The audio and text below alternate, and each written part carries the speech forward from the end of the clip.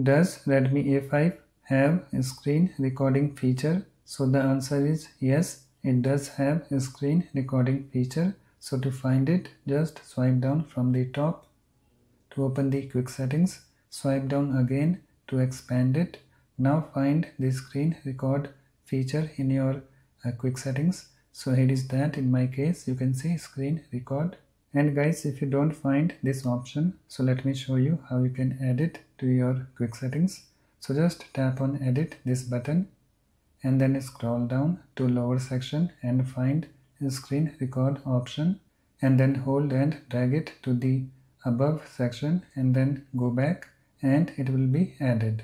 So let me demonstrate you. Okay, let me remove the screen record feature from quick settings.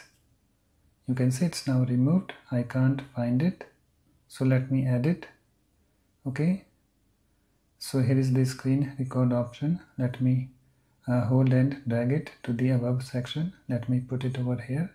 And if I go back, you can see screen record option is now added to my quick settings. And whenever you want to record your screen, just tap on screen record.